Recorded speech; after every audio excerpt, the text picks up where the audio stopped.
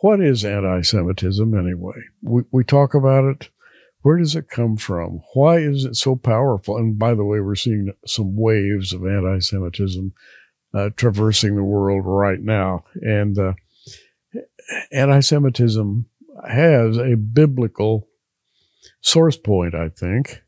And there is biblical reasoning that helps us to understand anti-Semitism. But it's a crazy, crazy thing.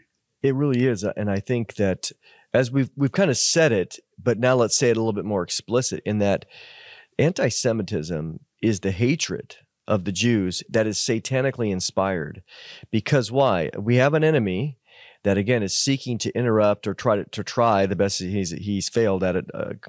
Has a great record of failing in the sense of thwarting God's messianic plan of redemption, which includes the Jews.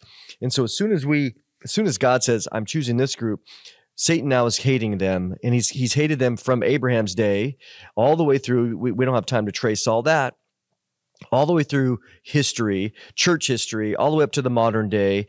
But let me ask you this, Gary, because part of the anti-Semitism, it presupposes something else, and that is something that we want to discuss here, is give a definition, if you will, of replacement theology. And because some might say to you, well, Gary, here you're quoting Ezekiel, but didn't you know that all the promises, all the unfulfilled promises that you would have to national Israel in the Old Testament are now on the church? So talk about how replacement theology, what it is and how it contributes to anti-Semitism. Well, the church is about 2 days old, or 2,000 years, 1,000 years being a day, and a day 1,000 years. And the 2,000 years of the church age have not been all roses and fresh fruit and all. There have been wars, there have been battles, there have been factions, and a lot of them have arisen to challenge what we consider to be the biblical view of the church. Mm-hmm. And we talk about replacement theology. You're essentially saying something has replaced something else. And Jew hatred runs all the way back to the first century, to the present. And in Europe, in the Middle East, even the Far East, everywhere you could find that Jews have traveled, there was Jew hatred. And the common belief became generated over the years that God once had a covenant with Jews. It's broken. They sinned so grievously. He scattered them all over the world. They'll never come back. And he has replaced Judaism and the 12 tribes and the promises made to the 12 tribes. He has transferred those over to the church. And there have been several lines or factions of replacement theology that have come down through the various church. And I don't know whether we want to get into the various denominations or not necessarily, but that would lead us down too far off the. It's the common thought that the Jews really had the covenant of God, but they were so disobedient that God had to rip it away. And the new covenant through the Lord Jesus Christ has replaced permanently forever what the Jews had. Yeah. So how do you argue against that? I think it's one of the things that I want to recommend here is we have a book in our online bookstore called Zionism, The Case for Zionism by Tommy Ice, Dr. Tommy Ice, and hopefully you'll find that in the description below.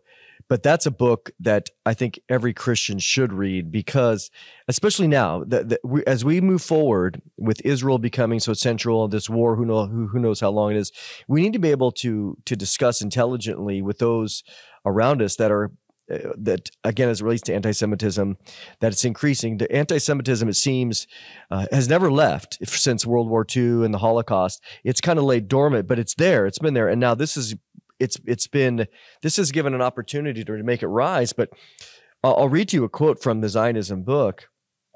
It says, "We believe that the international church has superseded for all times national Israel as the institution for the administration of divine blessing to the world." And that is Kenneth Gentry, a replacement theologian. And so when you look when you think about that phrase, I'll read you another quote by the other side, Dr. Randall Price. He defines it a theological perspective that teaches that the Jews have been rejected by God and are no longer God's chosen people. Those who hold to this view disavow any ethnic future for the Jewish people in connection with the biblical covenants, believing that their spiritual destiny is either to perish or become part of the new religion that superseded Judaism, whether Christianity or Islam. So here we have, and you say, how do we respond to it? Well, what we recognize is that there's no evidence anywhere in the Bible that the church replaces Israel, that God will not fulfill his literal promises to Israel. But again, the challenge comes to this, Gary, that we believe that, again, the Jews that are there today, God brought them back because they own the land, but they're there in unbelief. It's not because of their righteousness. We Deuteronomy 9, we read that. But they have a future, and they have a future national restoration. Romans 11:25 says that. But it only comes when they put their faith in Jesus. So as long as we maintain that, they're kind of on hold. God is going to bring them and accomplish his purposes, but their national restoration, which is prophesied, will not happen until they call on Jesus. And the church, by the way, has been given a particular destiny and a particular way of blessing this earth during the last 2,000 years. So the church has brought a blessing to the world, but I want to point out rather quickly, everybody knows something that I'm about to say, but they don't often mention it. And that something is that the Jews are a superior people, sociologically, mathematically, artistically. Einstein, E = mc squared. George Gershwin, piano virtuoso. I mean, go down the list. I don't want to list all. People can look it up. It's amazing. It's amazing how many Jews are in the arts and sciences. They are leading it.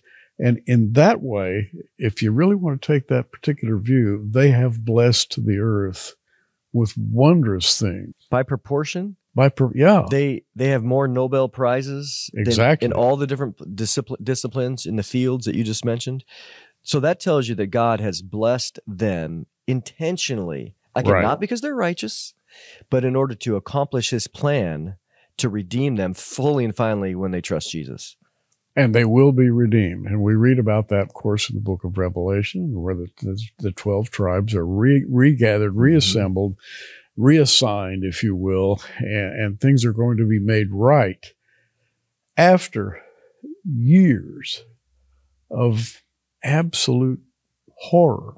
I mean, the wars, the miseries, the epidemics, that are rolling down through the years have a point, and they have a blessed ending. And we as Christians understand that blessing, and we preach it.